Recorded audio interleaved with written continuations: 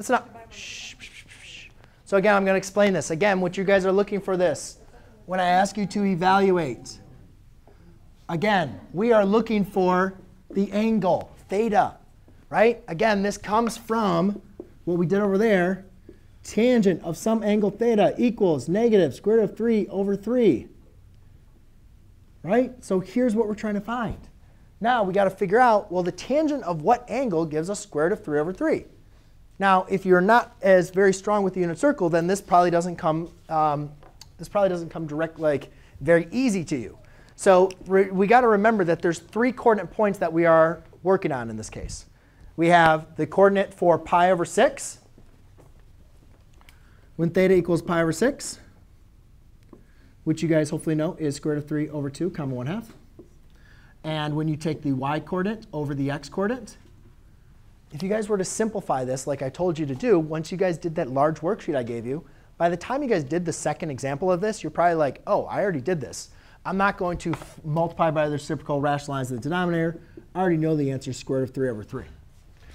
When you go ahead and work on pi over 4, and you get square root of 2 over 2, comma square root of 2 over 2, once you've probably figured out pi tangent, these are the same over the same, you get 1, then you just kind of keep it right there.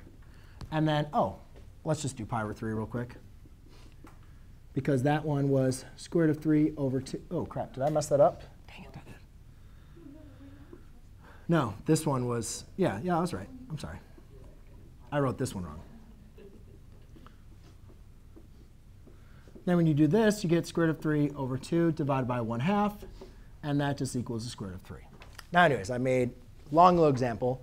Here's our angle. So we know that the tangent is going to equal, forget about the positive or negative. We know tangent is going to equal negative square root of 3 over 3 for at least a reference angle of pi over 6, right? So we go and look at our unit circle. And we say, all right, there's pi over 3.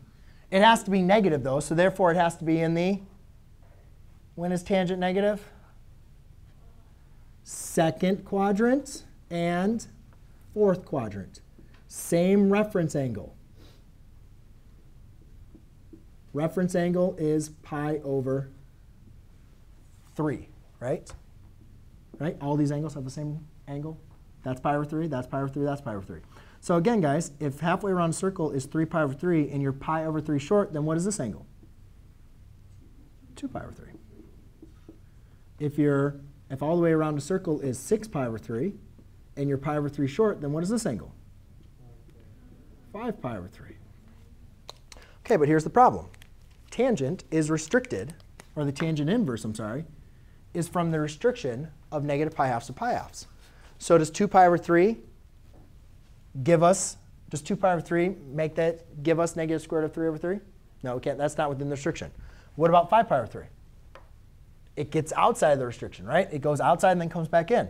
So again, we got to find an angle.